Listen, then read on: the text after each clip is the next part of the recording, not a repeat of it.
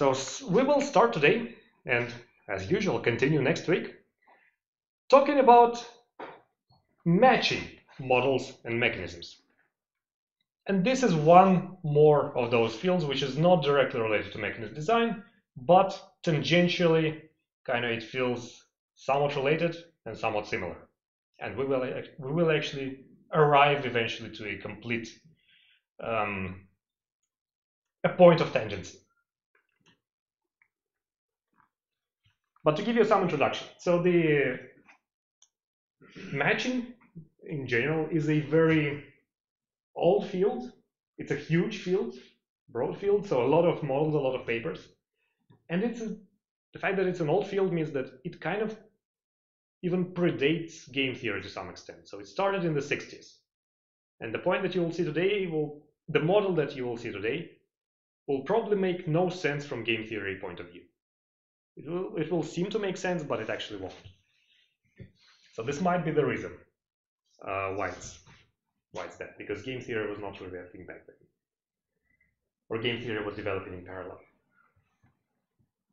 So for these lectures, for these topics, I will use this textbook by Roth and Sotomayor. I told you at the start of the course that you do not really need to have this textbook. I tried to fit everything related onto the slides, but if you are interested in matching, or if you will become interested in matching, then this textbook is a nice entry point. So I was reading it last year when I was preparing these slides, and it's so cool because it's 50 propositions per chapter, and all of them are really insightful. All of them are not about, this function has this property. No, they are actually insightful. They have some implications for the real world, for the matching mechanisms, or for the set of matches that you can achieve, and so on. But you should be wary, not wary as in tired, but wary as in cautious, that this textbook is from 1990, which, to think of it, was 30 years ago. So the literature has come some ways since then, and you will not get to the frontier by reading this textbook. Cool. So by now, you may probably be wondering, what the hell is matching? And we will start by introducing the very classic matching model. At this point, I should kind of take a second and give a political correctness disclaimer. So as I said, this model was originally proposed in the 60s, and I will present it in the framing in which it was originally presented. Many things have changed since then, so I will say that this model does not represent my views or probably the author's views either, but we will stick to that original story because it is a simple story and it gives us nice notation to use. So it's notationally convenient. But the story is, we have a set of men, we have a set of women, and we want to marry them. In particular, so yeah, we have set big M of men, we have another set of big W of women. We will say that every agent in these two sets has some kind of preference over agents in the opposite set. So men have some preferences over women, women have some preferences over men. And the one kind of twist we will have is that we will also add self to these preferences. So basically what this means here is man 1 would prefer to be matched to woman B better than to woman 1, better than to woman 2, and so on. And somewhere in that ranking, we will have man 1 himself. What this will mean is man 1 prefers to be matched to himself, meaning to stay alone, rather than being matched with any of the other women lower in the rank. The same obviously applies for women. We give them the opportunity to stay alone as well. Yeah. And for now, we will start with the assumption that all preferences are commonly known. So this will relate kind of more to the social choice theory. We know all players' preferences, and we're just trying to figure out what to do. how to match these players with these preferences. But this time we will also talk a little bit about what to do if the preferences are not known. In particular, our goal, the object that we are trying to calculate, is called matching. And the matching is, well, exactly what you think. It matches men to women, it matches women to men.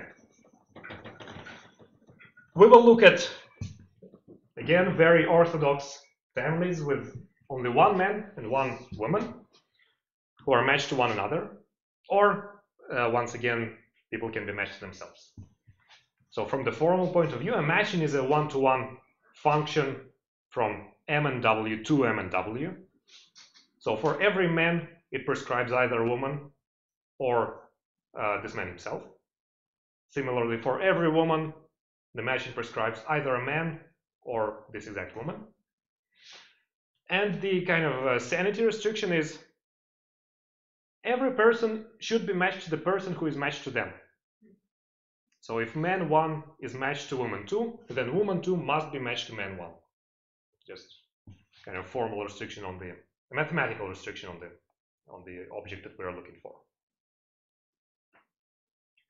And so we want to find a kind of a good matching given players' preferences. And the definition of good is when we start having trouble. I guess the one thing that you can think of is some kind of Pareto optimality. And we will eventually get to that, but we will start with an even simpler kind of requirement, which is we want our matching to be kind of an equilibrium. So we want to tell these people what to do, and they should not be willing to say, you know, this is bullcrap, let's go and do our own matching. And this relates to the concept of stability, which we will look at the next slide. But before then, let's take a look at the examples of actual problems where this kind of model can be applied. Because matching markets are not really that huge these days, unless you consider Tinder a matching market.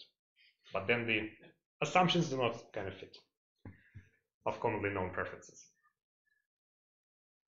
So the actual original application was also not the marriage markets, but rather the US medical internships market. So basically the job market for medical students once they graduate. It was a bit of a horrible mess in the 40s and the 50s. The hospitals were just competing for students so intensely that I think medical students got their job offer at the end of their second year or at the beginning of their second year. So basically when they knew nothing about medicine yet, and where the hospitals could not really evaluate them yet. So the Medical Association decided to do something with that, and they came up with this kind of centralized mechanism that we will also come up with completely independently of them. Now the modern job market in economics works in kind of similar way. It is a pretty centralized system in which universities, who are employing professors and postdocs, and also some of the private companies who have use for people with economics PhD, which is not that many companies. So these companies are on one side of the market, and they are looking for, well, basically econ PhDs. And we're trying to come up with a matching. So this market is decentralized. There is no kind of principle that does the matching, although some attempts have been made. And there is some degree of centralization. That there is one platform, there is one venue where all the interviews are held 2 days in the year, and so on. Another application which is kind of more universal is allocating heterogeneous workers across projects, or maybe resources across branches. So if you think of a consultancy firm, you have a bunch of consultants with specializations in different kind of stuff, and then a project comes up saying, you know, this project is about this. And then you need to assemble a team of consultants such that they are both proficient in this kind of field, but they have complementary skills. One is good at doing the slides, another one is good at presenting. Maybe someone else is good at research. Yeah. Similarly, you can allocate resources across branches for a large transnational multi-outlet firm. You think, which shop is currently most in need of this particular product, or which factory is most in need of this particular input, if you have scarce inputs. And you can even think that resources in this later story have some kind of preferences, which is basically the cost of taking this resource to that plant. So resources do not like to be transported, you can think. Cool. One special case that we can consider is that in which exactly one side has preference, but the other side does not have any preferences on whom to be matched with. Yeah, for example, school admissions. Schools, you can think that they have preferences over students, but we are trying to pretend that they don't. So it's really more about students' preferences over schools. Kidney exchange is another one of the big canonical applications of matching models.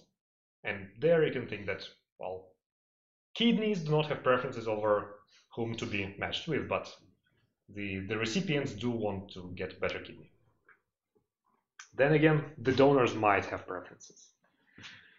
Cool. And finally, allocation of items will be another problem which we cannot run away from. So it will chase us even in this matching story. So we will talk a little bit about the allocating items across different players. So these are examples of settings in which matching models can be applied. Now, let's go back to our objective.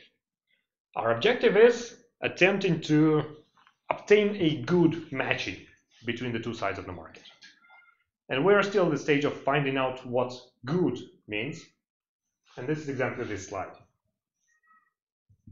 So first of all, we do not want the players to kind of say, this matching sucks, I will stay alone. But this is the minimal deviation that we think these players have. And this is captured by the individual rationality. And you can think of it as exposed individual rationality in this case. So agents can first learn whom they are matched with, and then they decide whether to walk away or not. So we say that the player X's matching must be better or weakly better than staying alone. This actually should be a weak preference. So that's our minimal requirement, but we have some more. In particular, we recognize that the people might not just run away and be on their own, but they might find someone else to run away with. And this will be our second requirement. So we will say that a blocking pair of a man and a woman is such a pair who would prefer to run away together rather than stay in the matching with their current matches. And then we define our concept of stability as the absence of such blocking pairs. So we say that our matching that we got is stable if nobody wants to run away with anybody. And it is individually rational as well. And these will be our main requirements at this first stage of our exploration. So let's look at an example. Let's say we have 3 men and 3 women, M1, M2, M3, W1, W2, W3, and their preferences are as follows. Man 1 prefers woman 2 to woman 1 to woman 3. Man 2 prefers woman 1 to woman 3 to woman 2. And here it's 1 to 3. 2, 3. For women, the preferences are 1, 3, 2, 3, 1, 2, and 1, 3, 2.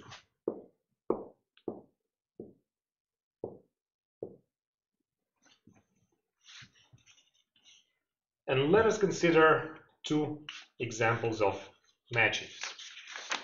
So let's take some matching mu, which we can write as just woman 1 with man 1, woman 2 with man 2,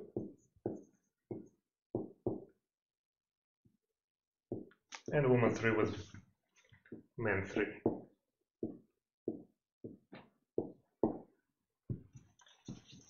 And I would like you to, at this point, take 5 minutes and look at this matching and see, is it stable or not? And if not, what is the blocking pair? We will assume that staying single is always the worst alternative for all of them. So we'll say that man 1, man 2, man 3, woman 1, woman 2, woman 3. So let's see. Let's hear it.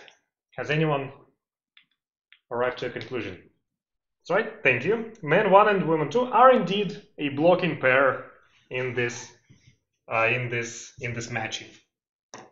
So if we mark everybody in this preference list, so woman 1 is matched, man 1 is matched to woman 1, man 2 is matched to woman 2, man 3 is matched to woman 3, woman 1, man 1, woman 2, m2, woman 3, m3.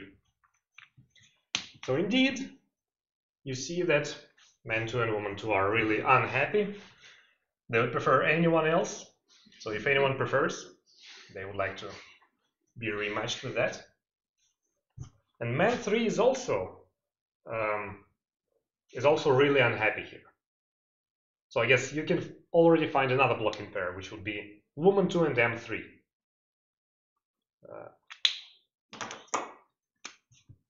Woman 2 and m3. But it's true that another blocking pair is man 1 and woman 2. This and this alternative. Now there might be getting a little too many circles on the board.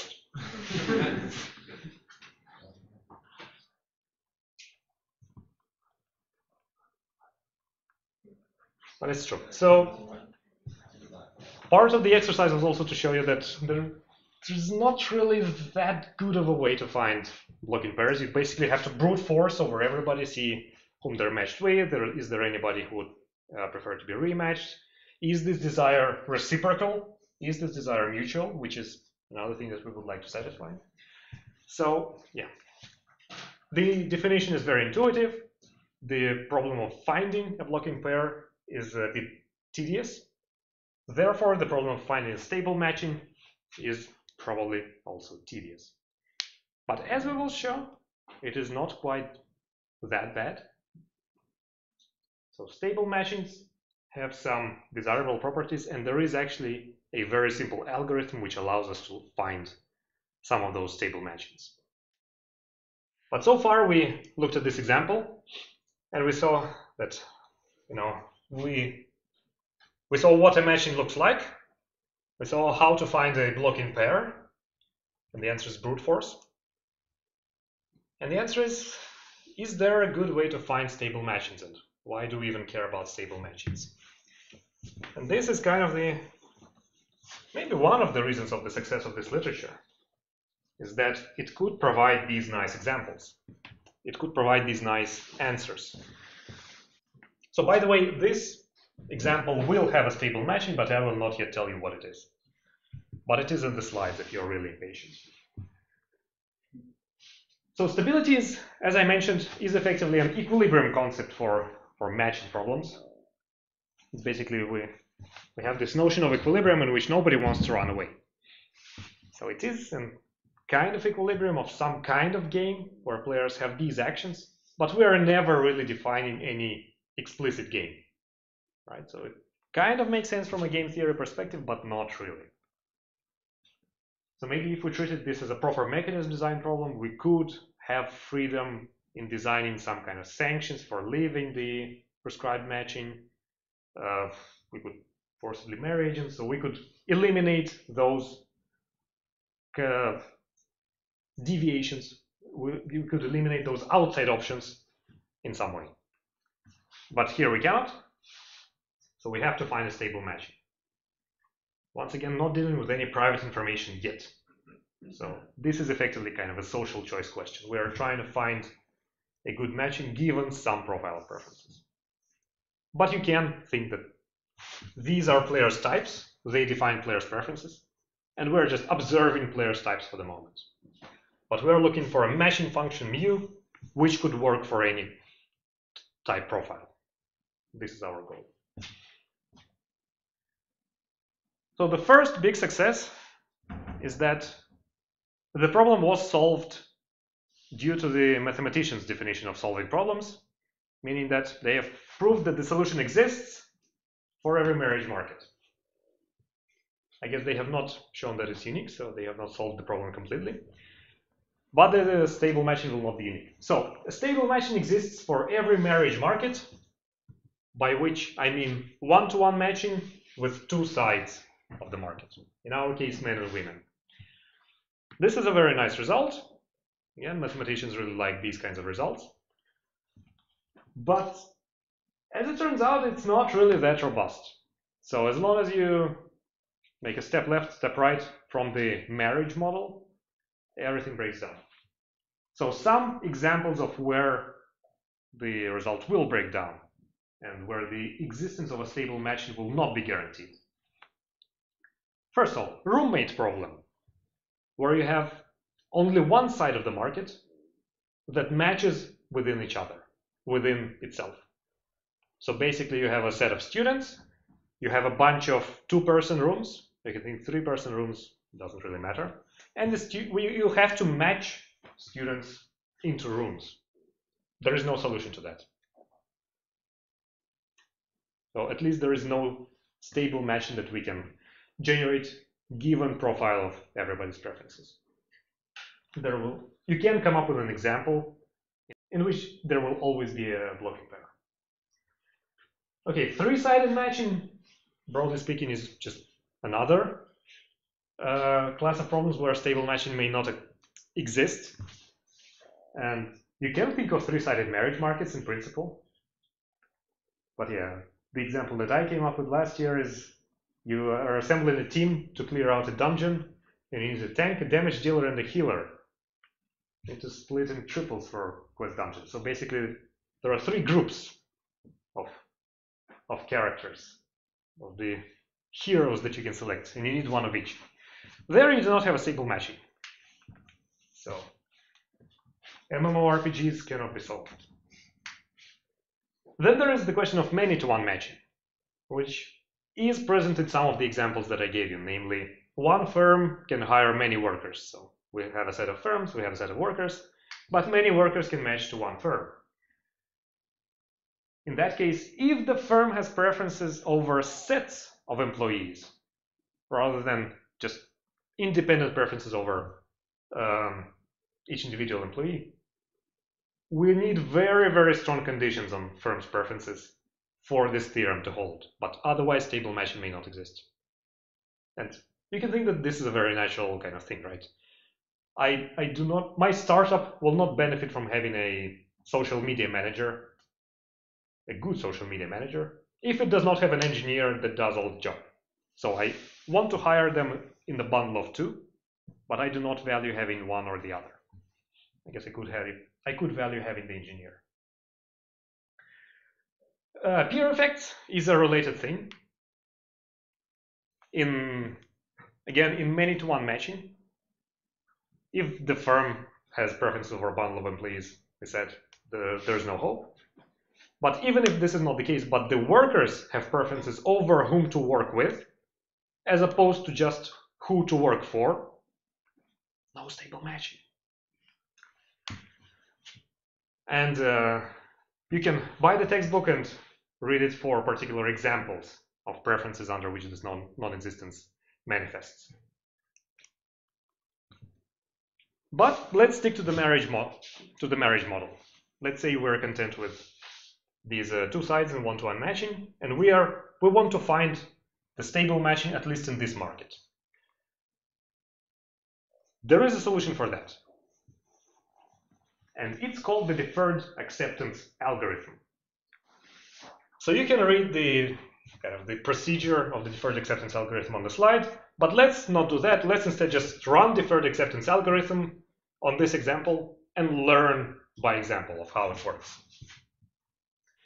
So in the deferred acceptance algorithm, what happens is we first of all select one side of the market to be proposing. Let's again stick to the framework of the 60s, and let's say that men are proposing to women. Then what happens is we give every man kind of some token, a flower or a ring that they can use to propose to the woman they like. And we will say that in the first round, everybody just will propose to their favorite woman.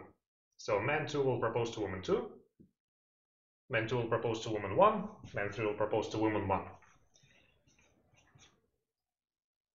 At that point, once all the proposals are made, we ask women to decide, to say that they can only keep one flower or one ring, and they must give all the others back. They do not have to commit yet, but they cannot hold more than one offer. So let's see what we got in this market. So we got proposition to woman 2 from man 1. We have two propositions to woman 1 from M2 and M3.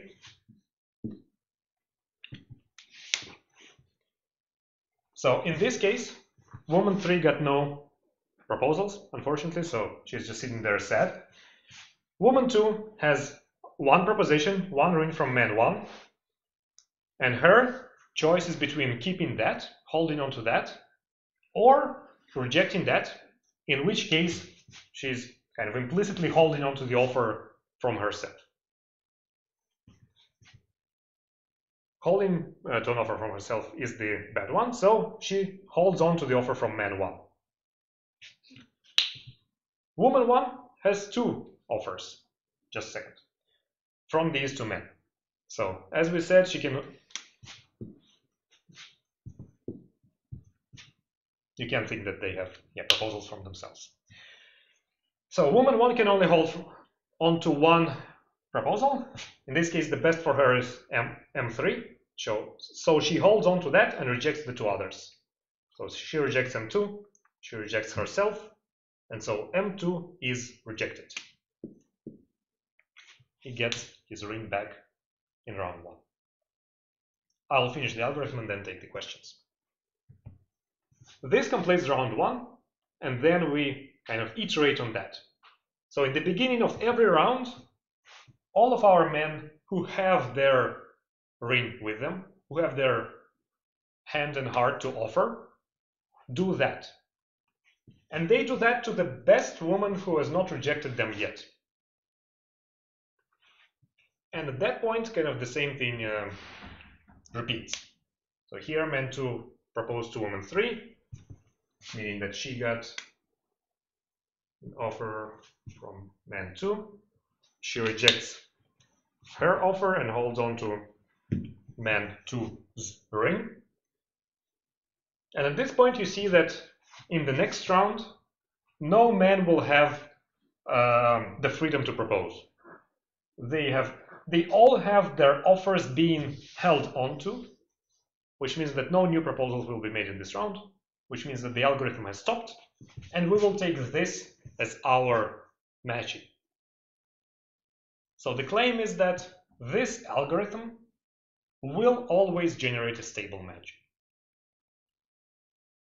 So in our example, the algorithm stopped after 2 rounds, but you could say that what if man 2 proposed to woman 2 instead, if they were flipped in his preferences? So then woman 2 would have had these 2 tokens, so she would reject M2 as well, and so on. So the question is, why are the agents behaving so non-strategically in this case? Why are they not forward-looking, thinking that, well, if I reject this offer today, this is how the game will proceed, and maybe I will end up with something better? This is another very good point. This is another thing that we will be talking about. Indeed, this is just an algorithm. This says that what should be done in order to obtain a stable matching. But what we will see is that if you really just take this as a game and you give it to the players to play, they will not want to follow the algorithm. They will want to do exactly what you said. and they will want to be strategic about how they propose and accept and reject. Actually, not about how they propose, but only about how they accept and reject. So I claimed that the deferred acceptance algorithm always produces a stable matching. So the game itself is not in the game itself is not an equilibrium for the players to play according to how it prescribes. But if we, the designer, select this matching using this algorithm, then the end result would be stable. So it would be kind of the equilibrium outcome for the players. And we can even go through the simple proof. And not only is this proof simple enough for us to go through it, but it's simple enough to have it on the slide rather than write it on the board and go more slowly and explain it. So basically what we need to show is that in this resulting matching, there are no blocking pairs. And the way to see this is by contradiction. So suppose there exists a blocking pair. And let us use our example for that. So in our case, kind of the only blocking pair that we could have had is the one that involves woman 1 and man 2. Because this is kind of the only possible improvement for all men. They will not agree to anything else. So the blocking pair must involve somebody to whom one of our men proposed and was rejected. But what this means is that if our man proposed to this woman and he was rejected, then this woman had some better offer already. And since then, her situation could have only improved, so she could have gotten better offers, or the algorithm could have stopped. But either way, this woman would not be willing to form a blocking pair with this man. The end. So we already have two cool results, saying first of all, stable matchings always exist. Secondly, we always have a simple way to find the stable matchings. We still do not really know much about the set of stable matchings, so let's talk about that. So as we mentioned, we can run the algorithm with our sides flipped, such that women are proposing. And as I've already spoiled you, these two matchings will be in separate positions in the set of all stable matchings. In particular, we can say a lot about the whole set of stable matchings and where these deferred acceptance matchings lie within it. So firstly, we will call a matching men optimal if all men prefer this given matching to any other matching, to any other stable matching in particular. And vice versa, stable matching is worst for men if all men agree that this stable matching is the worst in the history of stable matchings maybe ever. So, and the same for women. There is a women optimal and women worst matching. Now, it's not guaranteed that these are well-defined concepts, that we can always find a man optimal matching. Because men might disagree, I prefer this one because I'm matched better here. The other man might say, I am matched better in this other matching. Theorem says that, well, I know, maybe it's proposition. Who even keeps track? That not only these optimal and worst matchings always exist, they are always well defined, but they are also our deferred acceptance matching. So it is exactly the case that the matching obtained by men proposing deferred acceptance algorithm, MU-MDA, is the optimal for men and is the worst for women, and vice versa. So everybody would like to be proposing. And what are the insights that generalize nicely? Yeah, well, all players on every side agree on which matchings are best and worst. And men's and women's preferences over stable matchings are opposed. So preferences are aligned within the side of the market and they're opposed across the sides of the market. So this is one result about the set of stable matchings and about kind of its critical points. But we actually can say a lot more about the whole set of stable matches. And I will draw a quick sneaky picture that will try to explain this set. But really, it's more about the math. So let's suppose we have kind of a 2x2 market, 2 men and 2 women. So let's say that these two axes represent the utilities that the 2 men get. So this is the utility of man 1. I'll remove the slides. This is the utility of man 2. Suppose we have 2 stable matchings that are like this, that grant utilities like this.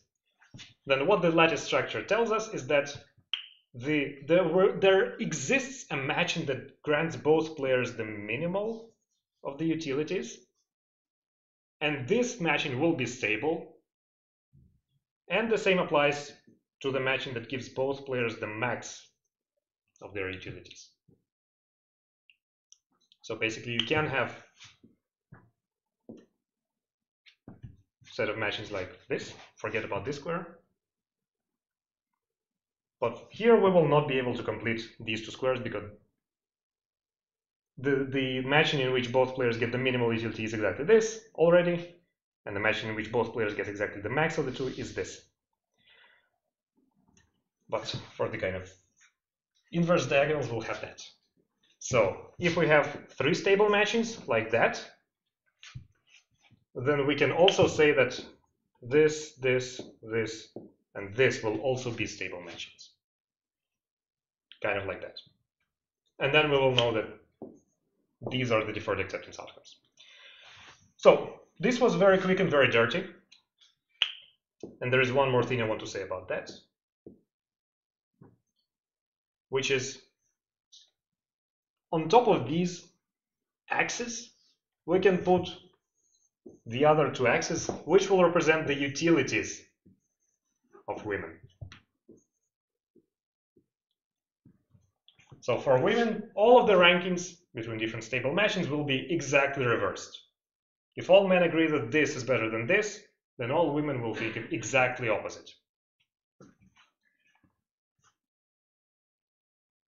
Now this is it. The quick crash course into lattice theory, super modular games. It's really fun once you get into it, but it's hard to get into it. So we were talking about the sets of stable matchings, and I tried to give you one tiny flavor of what we know about the set of stable matchings, and I have a little bit more on the slide, just talking about this lattice structure of the set of stable matchings, but I will say no more now. And this is actually not the only kind of results that we have about the set of stable matchings. So as I told you, this is one instance of there being 50 different propositions, all saying smart and cool and interesting things, but I just cannot go through all of them. So some examples is, we know that in the set of stable matchings in the marriage model, the set of singles would be the same in all stable matchings. So it cannot be the case that I'm sad because in this stable matching I'm single, but there is some other stable matching which I can be married with someone. This is not the case. We also know that adding a new man to the market harms all men and helps all women. I guess in every stable matching, so kind of point-wise. We also know that there is another algorithm for finding a stable matching. We don't know what it will produce, so I did not emphasize it. But what you can do instead of deferred acceptance is just start from any matching you want, and then check, does it have a blocking pair? If yes, okay, satisfied, say, these people are now matched, and we somehow match everybody else. Is there a blocking pair now? And if you go like that, you will eventually arrive at a stable matching. And once again, get the textbook, see the textbook if you would like to know more. Now we are getting to the question that was on everybody's minds this whole time. Well, what would happen if we, as the designer, do not actually know players' preferences? Can we ask the players to play this game on our behalf and get to the stable matching. So question 1 is deferred acceptance game, or a game induced by deferred acceptance algorithm, is it optimal to play alongside the algorithm? And we have already said that the answer is not really. And this is kind of the bad news. That is generally not optimal for players on the receiving side of the market to play optimally. But, well, you know, there is also good news for some consolation, I guess. Not that it's much. And it says that for the proposing side, it is actually a dominant strategy to propose truthfully. So, if we cannot do that, what can we do? Maybe deferred acceptance does not work, but maybe we can find some other game in which both sides of the market would have an incentive to reveal their preferences truthfully so that we can arrive to some stable matching, maybe some kind of compromise stable matching, if we have many of them. And let's look at an example. Now we'll take a slightly different example. We will only have 2 players on each side, and the preferences will be such that man 1 prefers woman 1 to woman 2 to stay in single. Man 2 has the opposite kind of preference. Woman 1 prefers man 2 to man 1 to single, man 1 to m2 to single. So let's take 3 minutes, really quickly run 2 deferred acceptance algorithms and find 2 stable matchings here. And there will only really actually be 2. So if we run the man proposing deferred acceptance algorithm, what happens? Man 1 proposes to woman 1, man 2 proposes to woman 2. Everybody has one offer, so that's it. M1 is with woman 1, man 2 is with woman 2. And if women get to propose, instead, woman 1 proposes to man 2, woman 2 proposes to man 1. Again, everybody has single offer, so that's it. As we are done in a single round again. So man 1 is with woman 2, man 2 is with woman 1. So we have 2 stable matchings, and there will be no other stable matchings in this game. So let's first look at how players can game the algorithm. So for example, if men are proposing, what kind of deviation would the women have? So once again, let's look. Man 1 proposes to woman 1, man 2 proposes to woman 2, meaning they have these offers. But then if at least one of the women rejects her respective offer and kind of says that I'd rather stay single, so misrepresents her preference as M2, W1, M1, for example, saying that W1 is actually better, I don't want to be matched with that guy, then man 1 gets his token back, proposes to woman 2, woman 2 likes this better than her initial matching, rejects man 1, so man 1 then proposes to woman 1 instead. So you see that by this deviation, woman 1 could switch from this stable matching to this stable matching, and so improve things for both herself and her friend. Turns out, this extremely simple example is pretty much universal. So whatever game you can come up with, this kind of deviation will always break whatever you think is the equilibrium in your game. So this is shown, argued on the next slide.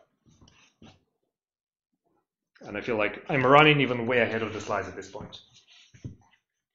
So the question is, does there exist a dominant strategy incentive compatible mechanism that leads to a stable matching in a marriage model? And the answer is no, because this is our universal counterexample.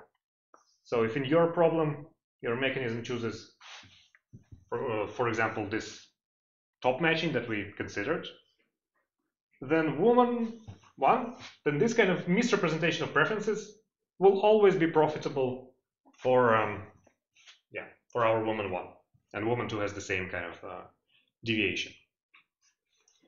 If we say that, well, okay, never mind, we don't like to implement this matching, we would want, if these are the preferences, we would want to implement this matching generated by women proposing deferred acceptance algorithm. But in that case, men will have the same kind of deviation, and they would misrepresent their preferences and reject their first offers as well. So this is a tragic result, tragic day for matching theory, saying that we do not really have any kind of game that implements the stable matching. So any questions on this so far? Why do we use deferred acceptance? There are cases in which it's fine. So firstly, in some special cases, if one side of the market does not have any particular preferences, if it's inanimate like items or kidneys or something like that, then this side does not feel the need to misrepresent its preferences. So we can use this side as the receiving side for the offers. Similarly, everything would be fine if one side of the market has has uniform preferences, meaning that all agents on that side of the market have the same preferences. For example, when universities are deciding whom to accept, and there is some state exam, I don't know if there is any in Denmark, but for example, in the US, there is SAT. So universities will probably prefer somebody with the highest SAT scores. And all universities have this ranking. In that case, same thing applies. There will be unique stable matching, and the universities will not have any kind of profitable deviation. So this counterexample would not apply, because here you see same players, different players on the same side of the market have different preferences. So if we can restrict our domain somewhat, then maybe deferred acceptance is an equilibrium. Cool. Any other questions? Then I'll go with my question. In this example, we have designer being completely unaware of what the player's preferences are. But what about the players?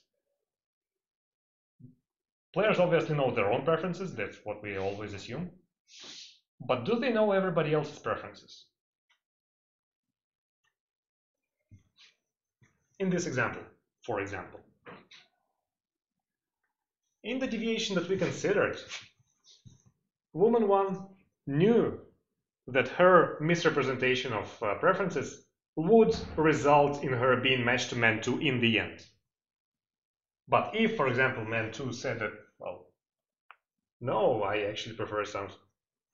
If preferences were different, for example, man's preferences or woman 2's preferences, then this misrepresentation could not pay off, and woman 1 could end up being matched with herself according to the preferences that she presented, which is the bad option for her. So the question is about what kind of preferences would work if for this example. So say the alternative is this kind of preferences for M1, W1, M1, W2. If man 1 reports these preferences, then after being rejected by woman 1, he will say, all right, I'll stay single, and woman 1 will stay single, and M2 and W2 will be matched together.